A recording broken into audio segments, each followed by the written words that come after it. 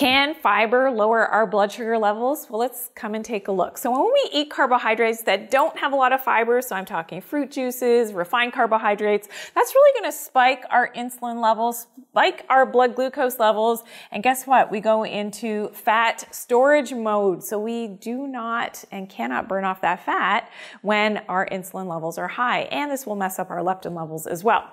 Now, ideally what we want to do and what fiber helps us to do is helps to keep our blood sugar stable, meaning that we can burn that fat off because we have that nice, even, steady road of our blood glucose levels and our insulin levels.